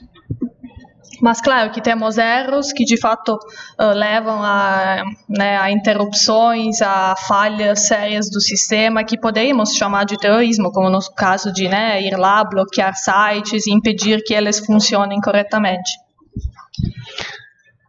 If this is done in a malicious way, then it might actually damage technology, but it doesn't terrorize people. Claro que se isso então for feito de forma maliciosa, poderia danificar a tecnologia, mas não as pessoas. But what it does, though, is it displays a different capacity for that channel, maybe a non-commercial, a politicized, an ideological take on that commercial channel. E talvez isso mostre outra capacidade, daquele canal, uma mais ideologizada, mais politicizada. So this form of hacking or hacktivism was very popular in the early days of the net when the tools were widely available, and it's become more rare now because the internet has become better defended against that form of error. Então, essas formas de hacking ou de ativismo eram mais difundidas, né, mais populares no passado, né, no começo da nossa época digital, mas são mais raras hoje em dia, pois de fato a internet e os computadores têm maneiras melhores para se defender. But it's continuous with what I was talking about in terms of information theory, because it shows that the visibility, the noticeability, the meaning of those kinds of acts depends on their being unpredictable, unexpected, and therefore more interesting than seeing the same Amazon, Google, whatever website. Mas então, sempre nos relacionando à teoria da informação que eu estava citando antes, essa visibilidade, o significado desses atos dependem de fato do fato de serem imprevisíveis, inesperados e mais more interesting than Google, e mais interessante de qualquer outro site como Amazon, etc. Aqui.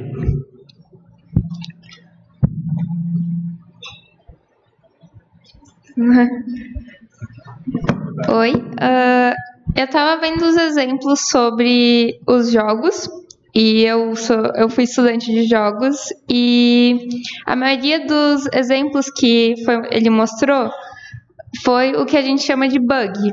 A gente quase nunca usa a palavra glitch. Então eu queria saber se existe diferença entre glitch e bug ou se é a mesma coisa.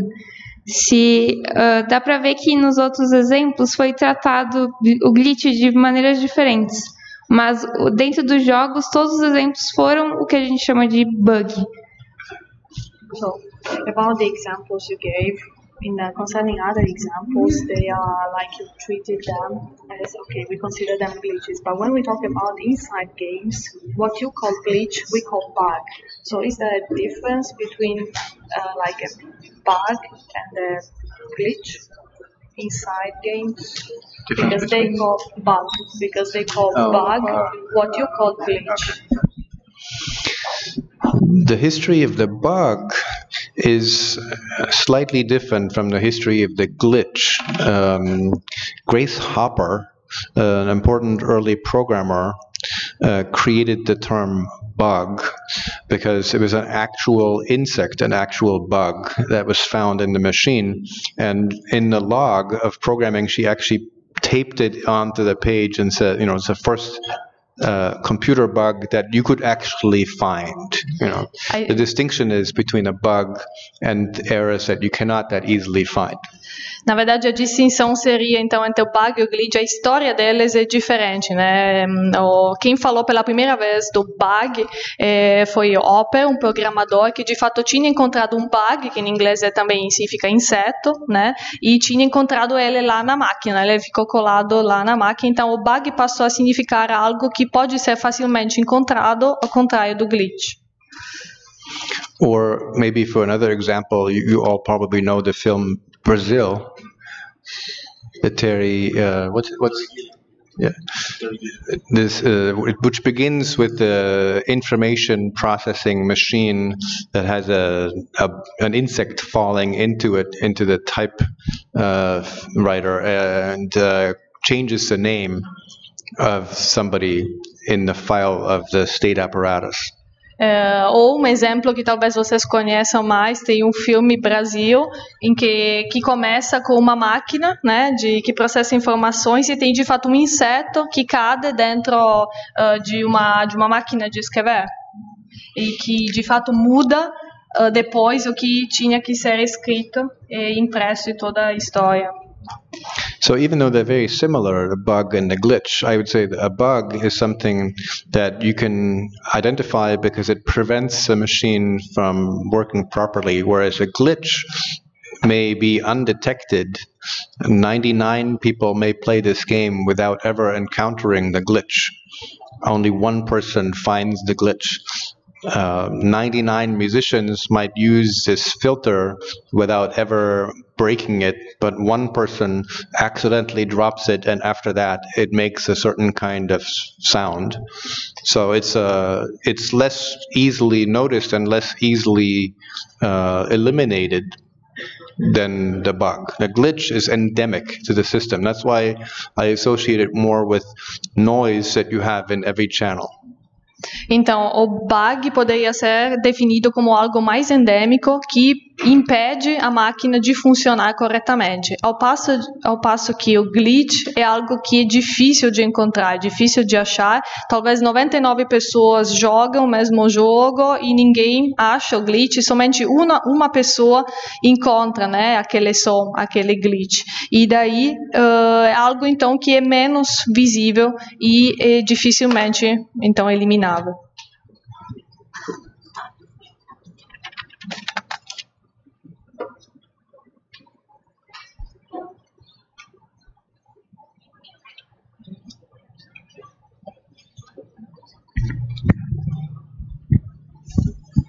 Oi. A minha questão é sobre os inúmeros aplicativos e softwares que têm como princípio emular o glitch e o erro, principalmente em relação à qualidade da imagem. Então, a gente tem uma comunicação cada vez mais voltada para uma qualidade 4K, HD, numa mídia massiva, vamos dizer assim, e a gente também tem, por outro lado, essas iniciativas que retomam essas marcas do tempo em imagens. Então, eu queria saber o que ele pensa sobre esse momento comunicacional que abrange coisas tão diferentes.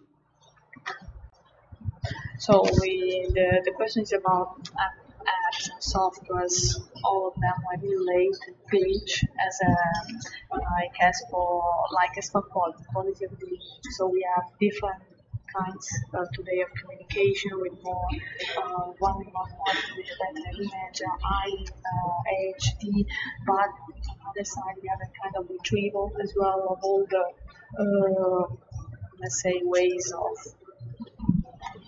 depicting that. How do you consider this communication era we are immersed in, these differences, the high quality on one side and This is why I talked about the retro or nostalgic aspect, where we experience our own media archaeology in our own lifetime instead of having to excavate the previous generation's perspective. So emulators, for instance, allow you to run older software on newer machines. Now, computer history is difficult partly because the oldest machines are not that old, but they may not run anymore.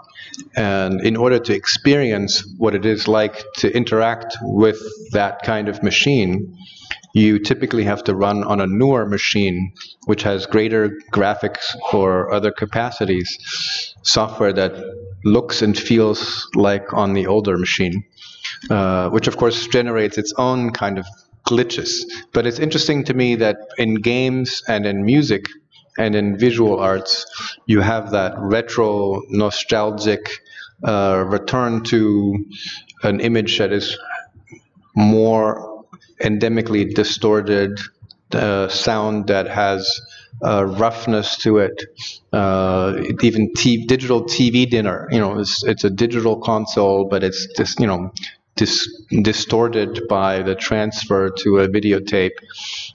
So it's a very curious reaction to digital culture that we've aestheticized something that was actually imperfect, actually not working very well, but we feel this warm and fuzzy memory. This, you know, even if it's not our own memory, but, you know, I wasn't necessarily alive for this, but I sympathize. I find it aesthetically interesting. I find it pleasing. I find it something to work with. Precisely because the newest interfaces are so cold and apparently perfect and completely smooth. Ok,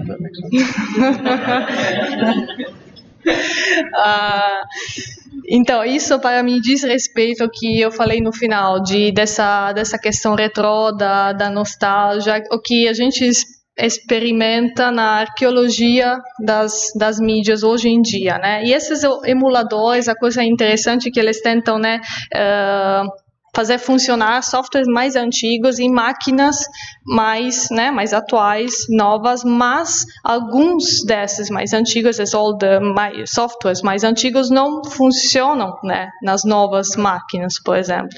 E daí temos a questão do glitch, mas sobretudo o que me interessa a questão, sobretudo, dos jogos e da música, em que temos esse sentimento nostálgico e retrô, e essa imagem e som que é distorcido, né? E que é como se tentássemos resgatar o que vem lá do passado.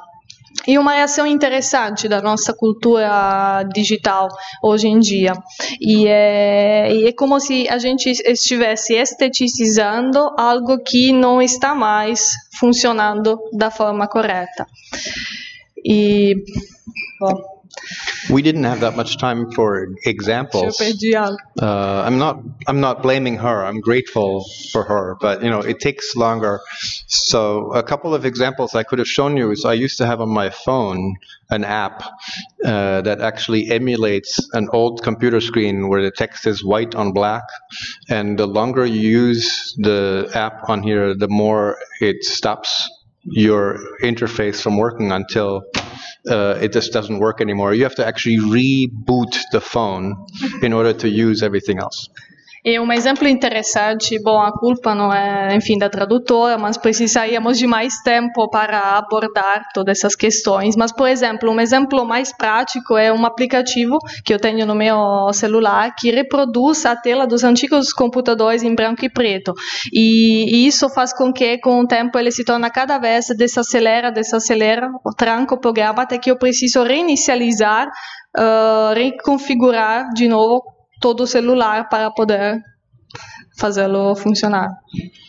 You could also argue that we like this. This was never a white on black computer, but we like this because it goes against the urge to always have the newest model, always have the newest software, always upgrade, forget that you had an older machine that also worked, forget that you had an older phone that also worked, just always have the newest thing and be completely oblivious about yesterday. So the most recent past is the most readily repressed. And in the glitch, we see a kind of cultural memory coming back through the back door of technology. E, na verdade, isso o que é interessante é que esse tipo, por exemplo, de aplicativos e mecanismos fazem eles como se eles se opõem àquela lógica de ter que esquecer como as coisas funcionavam, né, há pouco tempo atrás. O fato de que também no passado um celular funcionava, um computador funcionava, aquela lógica sempre do novo, e que estimula um certo tipo de esquecimento, né, em relação ao passado recente. E o glitch, de alguma forma, como eu disse antes, ele tenta, como se ele trouxesse pela porta dos fundos essa lógica e tentasse resgatar esse passado de algumas formas.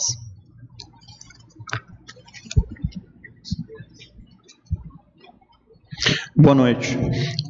Eu percebi o seguinte, que o glitch, na verdade, então ele seria uma quebra proveniente de uma intervenção, pelo menos foi o que eu havia entendido nessa explanação.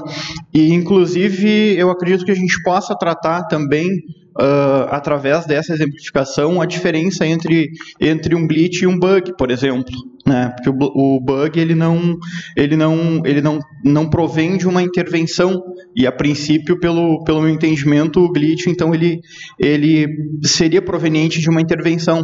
Mas aí na verdade eu comecei a questionar essa questão de que se realmente é esse o caminho, no momento em que vocês trataram a respeito de filmes, porque, na verdade, em alguns momentos em que se tratou sobre filmes, não se vê essa questão da intervenção.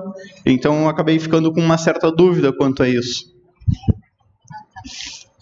So, my question is, if we could see the glitch as a break from an intervention, a rupture caused by an intervention.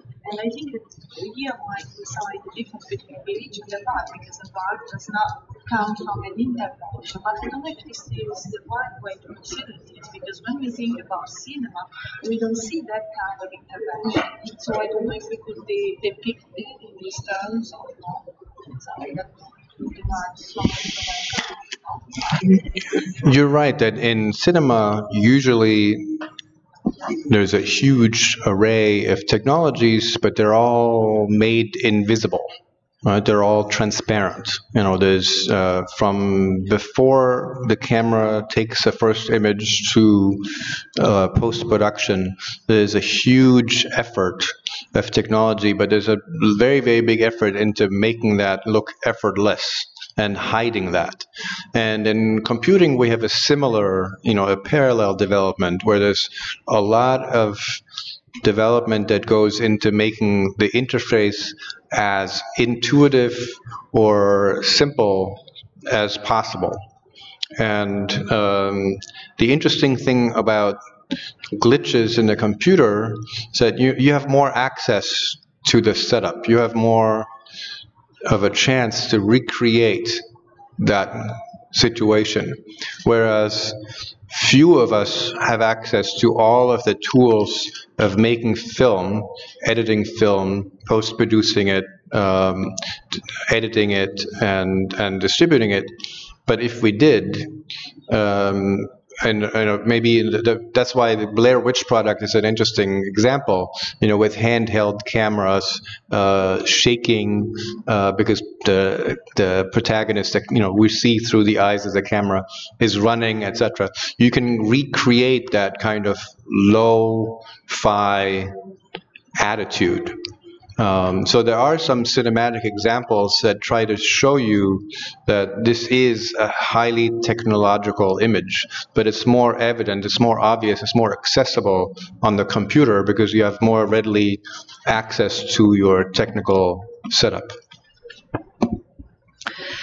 Sim, então é uma questão muito interessante. No cinema, de fato, isso se manifesta, temos muita mais tecnologia, mas tem mais invisibilidade, né? É como se algo que é feito com muito esforço, de fato, isso é passado como se nenhum esforço tivesse sido feito. E não temos essa visão desde, enfim, o início da criação de um filme até o final. É tudo escondido. Ao contrário, nos computadores, claro, temos um desenvolvimento paralelo, a questão de que queremos torná-los cada vez mais intuitivos, mais simples, mas eles são mais acessíveis, a gente tem mais acesso. E então o glitch no computador pode ser considerado dessa perspectiva de termos um maior acesso a ele e a maior chance de reproduzi-lo, ao contrário do cinema, em que praticamente ninguém tem acesso àquelas ferramentas de criação, de editing, de distribuição de um filme. Mas claro que se a gente pudesse fazer aquilo no cinema, e o caso do Blair Witch Project é muito interessante, poderíamos recriar isso, também no âmbito cinematográfico. E então temos exemplos, na verdade, de cinema com uma imagem de alta definição, com grande uso de tecnologias, mas de fato estamos muito mais longe disso e elas é muito mais acessível no computador do que no cinema. You might think that in film the most obvious equivalent is something like Ed Wood, B movies, or the Disaster Artists, or other films that are deliberately breaking the rules of concealing and making technology transparent. But glitch is really something that belongs to the computer, and when we see it in movies, it's because we see computer screens in the film, and it's very difficult to make computer screens interesting to somebody watching television or films, which is one of the reasons why almost every scene about good computing is wrong in cinema. You don't show real computing on the TV or film screen. Bom, então temos exemplos que são muito poucos exemplos, né, de filmes que de fato retratam isso, mas depois é feito, né, de propósito, esse fato de tornar esse tipo de tecnologia transparente, mas só se for uma das finalidades do filme, pois geralmente isso não é acessível e não se pode ver. E de fato, quando vemos, então, esse tipo, o glitch que aparece nos filmes, e porque temos as telas de computadores que aparecem, né? But I got lost the last part. But if we have computer screens, like if glitch appears in cinema, it's because we have computer screens appearing them, right? And then afterwards. And then almost no films show realistic computing. They always try to make it something that wouldn't. E nenhum filme praticamente mostra de fato uma computação, né, real. É sempre algo que tem que ser trazido de propósito para dentro. I dare you to find a film or a television show that shows computing in a realistic way. They always try to make it sexy, glamorous, exciting. You know, there's somebody going really, really fast, listing directories. What you show on their screen and on their keyboard has nothing to do with what computing actually is. Because cinema is a different discourse. Right? So the glitch really belongs to the computer. The bug really belongs to the computer as a machine that is semi-autonomous. And film only pretends to be autonomous once it's done, once it's being screened. But we understand that there's a lot of labor that went into that is now terminated, whereas the labor of computing involves you. It involves interactivity. Então, a diferença, né, que temos quando nós temos algo de computadores, né, da computação que é mostrado nos filmes ou em alguns programas de TV, na verdade isso é feito de forma glamourosa, exagerada, né, que tem nada a ver de fato com o uso real e concreto depois dos computadores fora daquela realidade. E então podemos dizer que o glitch, o bug, pertence de fato aos computadores e que tem somente os filmes fingem, tem uma ficção de serem autônomos, né, de esconder esse esforço, ao passo de que isso é muito diferente, né, com os computadores. I think I lost the last part. Computers is much more visible, like this kind of act. Claro, nos computadores, ao contrário, temos uma interação, né, humano-computador que é necessária e que aparece muito mais do que, né, na tela, no cinema, em que tudo isso, esse esforço não é visível. Posso fazer mais uma observação daqui, da plateia? Oi? Se Peter tem alguma obra de arte digital, tecnológica, enfim, que ele, ou algum artista, que ele acompanhe o trabalho, enfim, que utilize do glitch, né, como, vamos dizer assim, estratégia de, vamos dizer assim, pegar o público. Essa questão.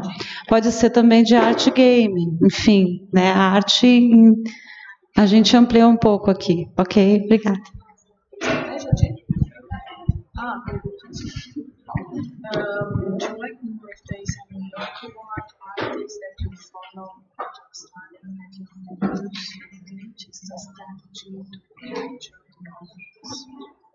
Other artists who use the glitch? Artists who work on art uses that specific glitches to catch the audience.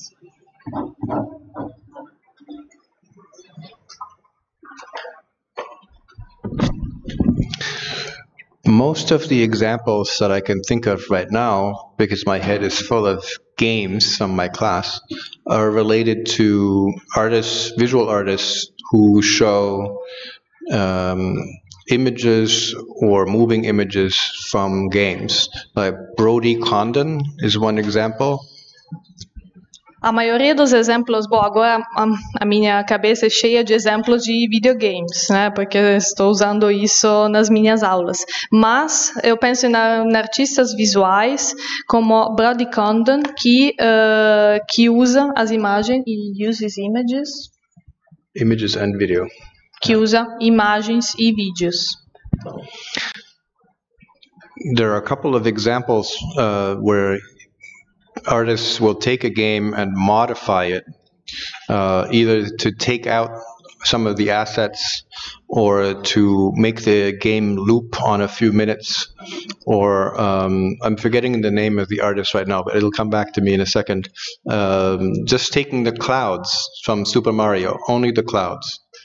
So you see an endless video of just the clouds. Imagem e vídeos de jogos, né? Quer dizer, artistas visuais que usam imagens e vídeos de jogo. E tem vários exemplos, né, de jogos que são modificados, que são realizados com ele. Por exemplo, algumas características deles são tiradas e recolocadas em outros contextos. Como tem um exemplo que agora não consigo lembrar o nome de alguém que pegou somente as nuvens do Super Mario. Então vemos um vídeo que é só feito de nuvens, por exemplo. And I have to share a funny story about Super Mario Clouds. I was going to show this in my class, so I wanted to acquire the work. So I contacted the gallery, and they said, okay, $800. So I contacted the library, and I said, I need to show this for my class. Can you purchase this work of art for me, along with some other video art that is related to my class? And after some negotiations, they said, okay, fine, we agree. Even though it's expensive, we agree to purchase these artists' work. There's another video about Lara Croft Tomb Raider. So they ordered it, and they said, we will let you know when it comes. Então, tem um exemplo interessante disso que eu gostaria de contar para vocês. Antes de vir aqui, eu estava preparando as minhas aulas, né? Eu queria mostrar exatamente esse vídeo das nuvens do Super Mario. E daí eu contatei, queria adquirir, né, essa obra de arte, e contatei a galeria e me falaram, bom, o preço é $800.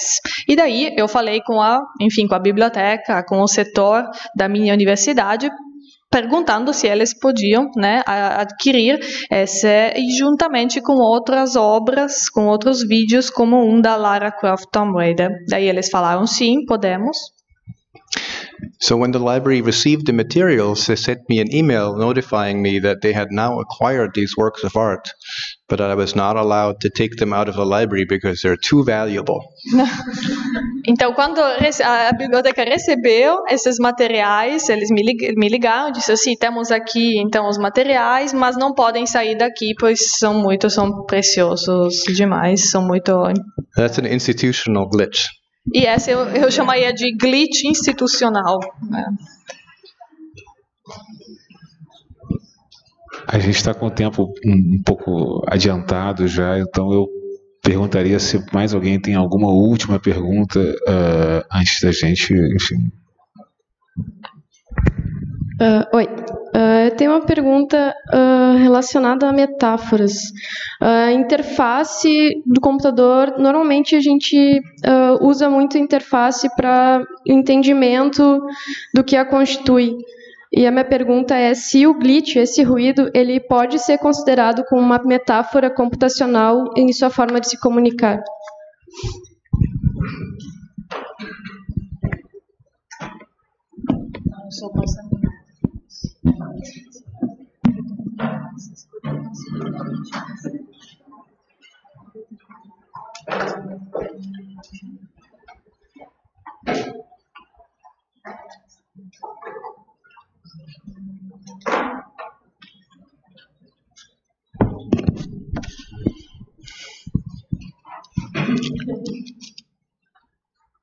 I'll have to think about that one.